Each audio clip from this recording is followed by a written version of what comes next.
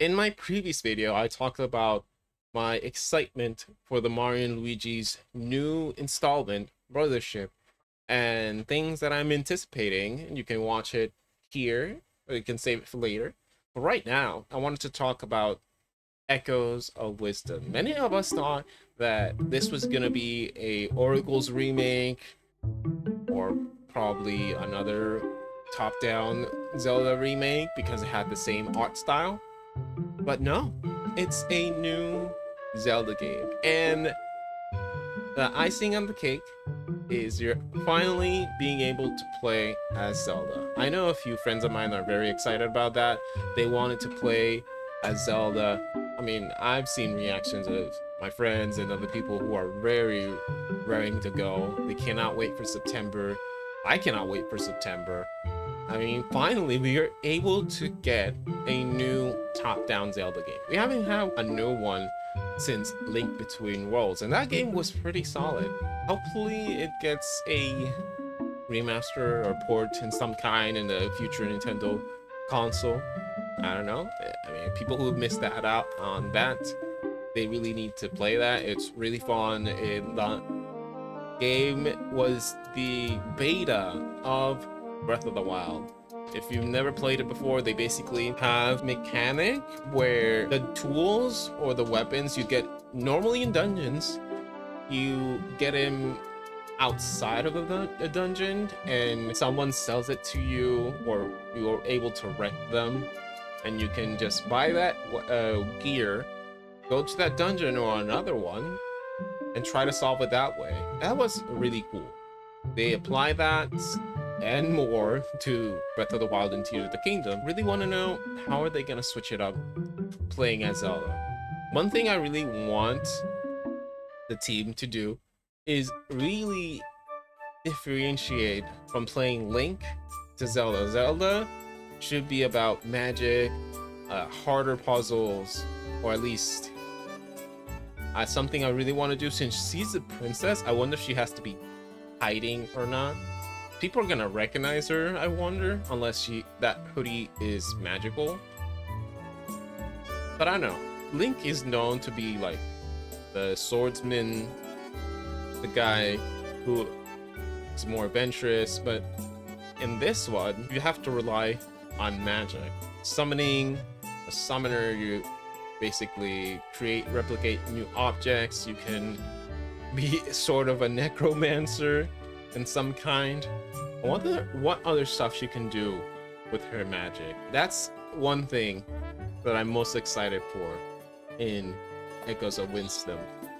Really sell it that you're playing as Zelda. It feels really different from playing Link. I think that's the only thing that I'm excited about. The other stuff I'm cautiously optimistic on, and it's when I saw the menu that really looked like Tears of the Kingdom, it got me thinking, oh, so you have this item list now. And then they further explained that you can figure stuff out, and each player will have a different outcome based on how they figure things out, or what items they use, or monsters they use, and that got me thinking. I mean, in Breath of the Wild is cool, it was different, it was new. And Tears of the Kingdom, they got a little exaggerated on that. 150 shrines, and some shrines were cool, the others were not so memorable. And I feel like they're going to do this again. I fear that they're being lazy in the puzzle aspect. And that's one identity of the Zelda series that people know about. It's not just the story, the lore, it's also the puzzles and the dungeons. I could be wrong, really, but if they do not really craft some good puzzles in this game, I really feel like they're going the lazy route. And I've been feeling that in Tears of the Kingdom. Some dungeons, even though they're not the same, they rely too much on the freedom of creativity, and some people just want to get through the dungeon, and if it's too free on the creativity, there's no real reward to figuring stuff out. I really love the baseball shrine. It's not called baseball, but it took me a while to figure out that I had to play baseball on that shrine in order to beat it. And the rest of the shrines I can vividly remember were more kind of like recovering your items. Like you enter a shrine, they take away your gear, and you have to figure out how to defeat all enemies with the items that scoured around that shrine. I think I've seen like 3 or 4 of them.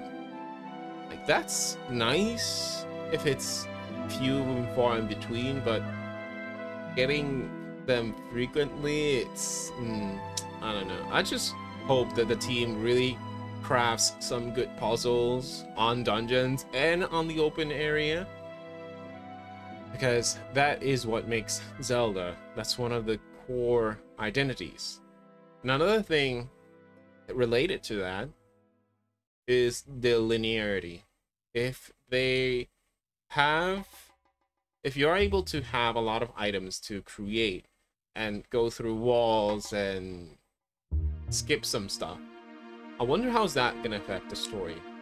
The way they handled Tears of the Kingdom's storytelling, it was really sloppy, and it's due to the openness and the freedom of Tears of the Kingdom. If it was a bit more linear in the storytelling, that would have been a much better experience for me and for others, because I've seen videos of people not enjoying how they handled the story of Tears of the Kingdom.